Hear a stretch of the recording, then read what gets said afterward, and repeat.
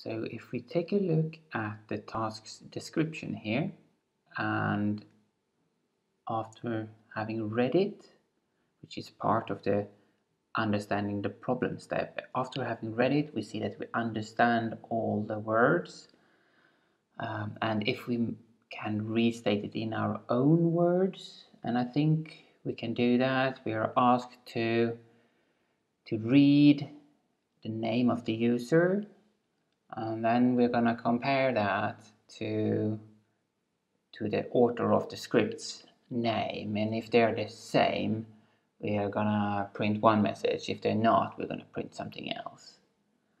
So let's see if we can mark that in the text here. What we're supposed to do is ask the user to input his or her name. Okay, that's the first thing. And I think I'm going to change color here.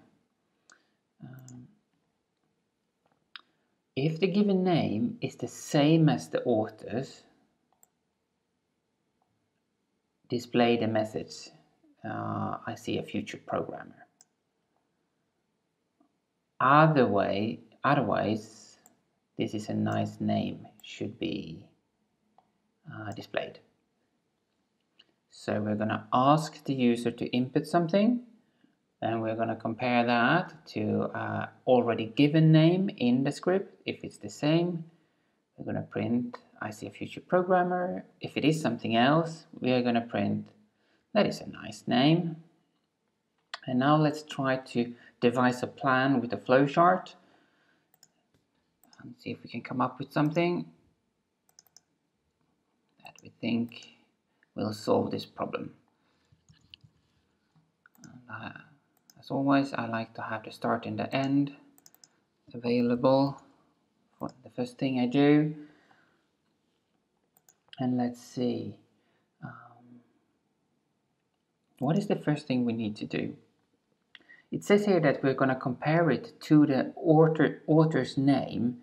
So I think the first thing I'm going to add here in my plan is to declare the author's name. So that's the first thing I'm going to do. So we have that available so that we later can compare it. After that, I'm going to ask the user to input his name. Input user's name.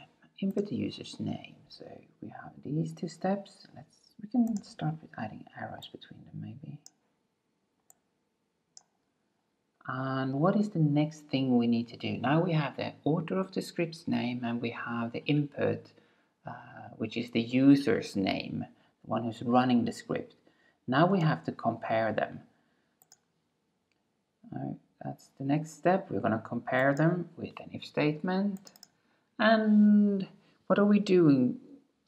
We are comparing the username to the author name. Or so we can say, is the username equal to the author name? I'm just going to make this a little bit bigger here. Let's see if we can maybe get it to fit inside. There we go. And depending on if the username is equal to the author name, we can do two things. We are going to display two different messages. So I'm going to add those in here.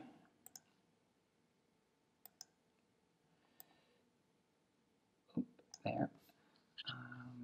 And if we add the arrows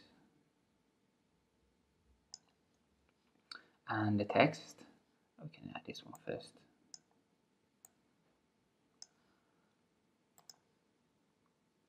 So if it is true,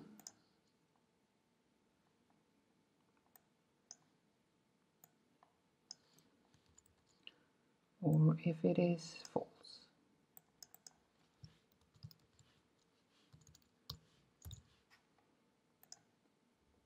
Depending on if this comparison here is true or false, we're going to go to these two here. And if it is true, we're going to display I see a future programmer. if it is not false, we had another message that we should show. That is a nice name. So